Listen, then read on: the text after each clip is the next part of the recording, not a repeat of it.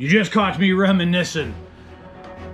Last time we made land, I went out with a very sweet lass and had a wonderful time. And we were sitting at dinner, conversating about all sorts of deep things. And she said to me, "Captain, one thing I've never been able to understand is cloning." So I thought about it long and hard and said, "Darling, that makes two of us."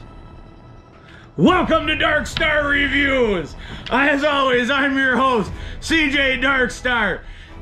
And I've gotten some comments on a video of mine recently.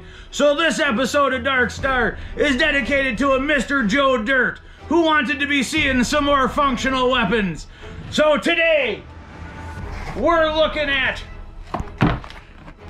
a fine functional weapon. Now, this one won't be sharp, but it is going to be very, very functional. What we have here is a single-hand Viking style stage combat sword.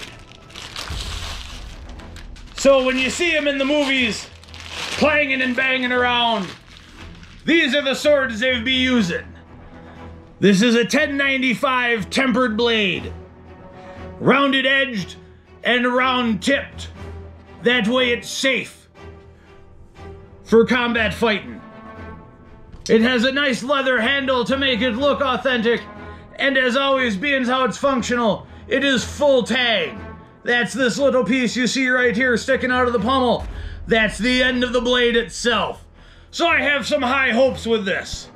Now, the blade might appear wet, and that's because they have a lot of oil on it.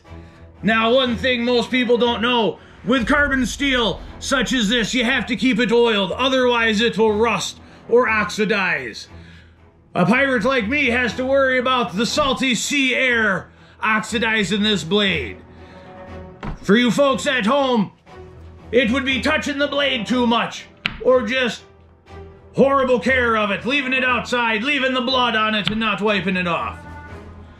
Well, other than that, it's got a good balance for a single hand, and they've took the time to adorn it with what I can only imagine are some Viking runes. If you know anything about the runes, hit me up in the comment section, let me know what these mean. Well, alright, other than that, it has a beautiful fuller that runs down the blade.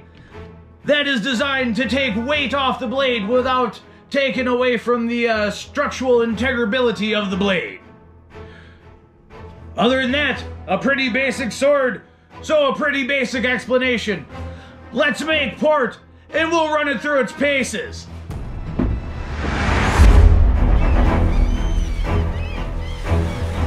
Hi, so as you can tell by the beautiful weather, we're back on the damn island. We're gonna look at the sword, run it through its paces, and at the end I've got something special just for you, Mr. Joe Dirt. Let's see what the sword will do.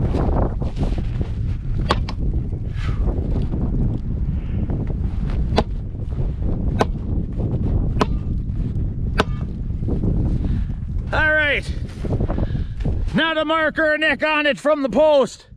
So we'll move on to the dowels.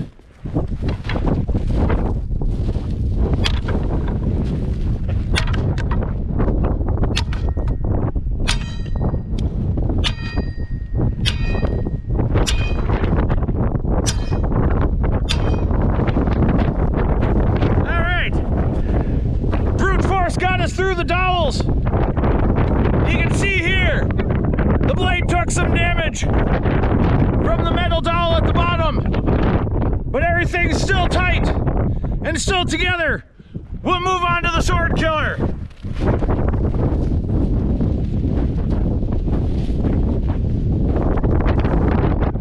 Now I flipped the sword killer over so we can see what new damage is done to it today.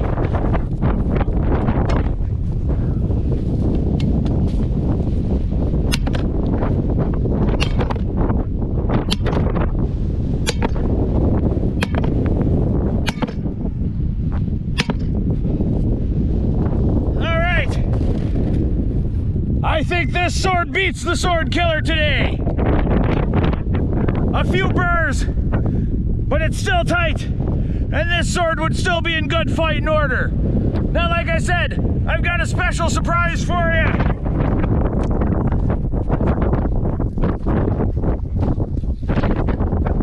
This here, being how you want it to see functional, is one of the first training swords I ever used.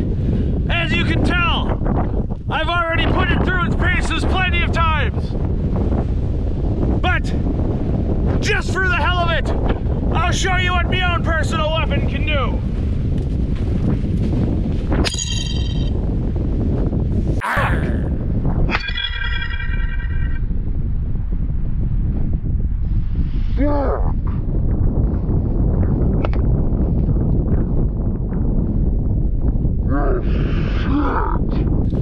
Back on the boat!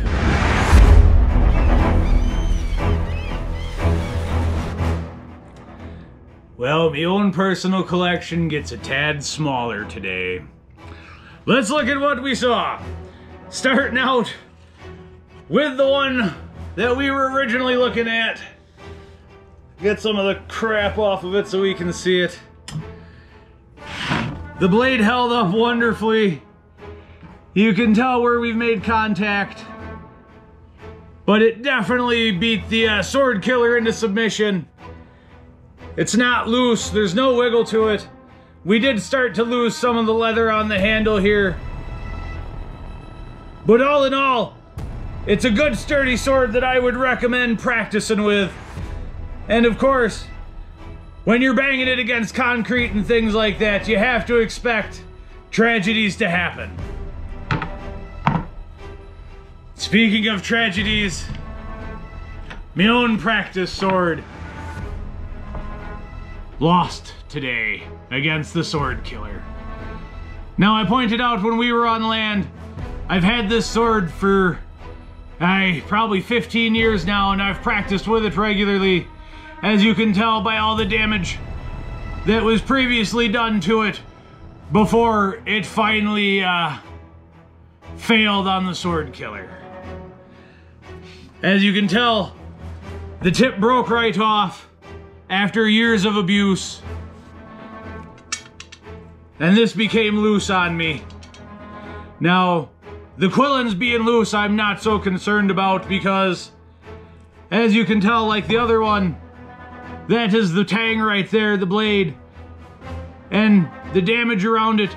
I've already done this fix a couple times to this sword. A hammer on both sides of that would tighten all this back up, and then you could just pound that tang flat and this would be tight again. But as far as that goes, there'd be no fixing that without a lot of work. So that might be one best left for the blacksmith friend of mine. And it looks like I be fighting short sword next time I practice. Well, Mr. Joe Dirt, I apologize that my special surprise sort of fell flat, but I hope you enjoyed the episode anyway. So if you see the like button, talk him into doing a two-man rendition of the Three Stooges and beat him till he's black and blue. Knock, knock, knock. Woo! And we'll see you next time, lads.